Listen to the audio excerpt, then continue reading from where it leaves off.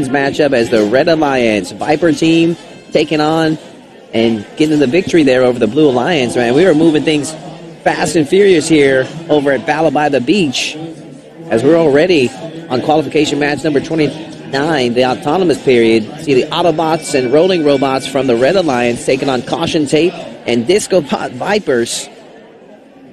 Caution Tape Zoom. Correct myself.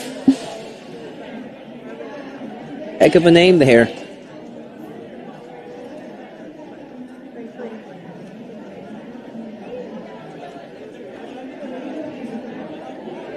There you see the Rolling Robots seated as high as number 2 in this competition, representing Rolling Hills Estates, California, looking to make their way to the World Championships in spring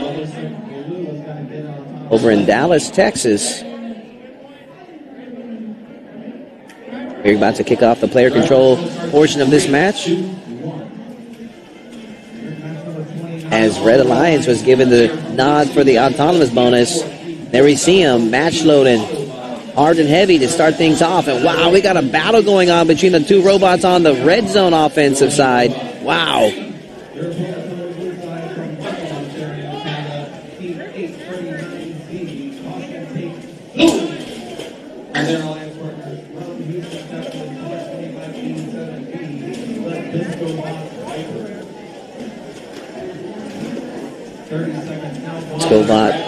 Disco Pot Vipers representing the Blue Alliance now.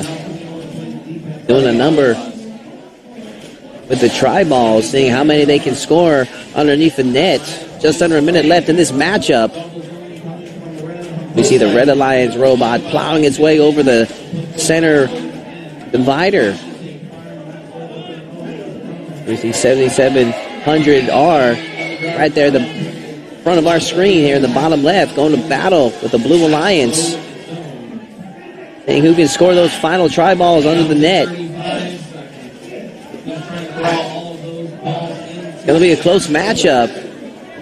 Could come down to the autonomous bonus.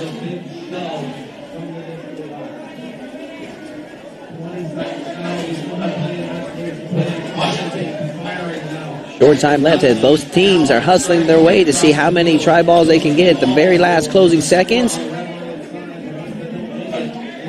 7700R looking to elevate. Seems to be the only bot able to elevate in this matchup.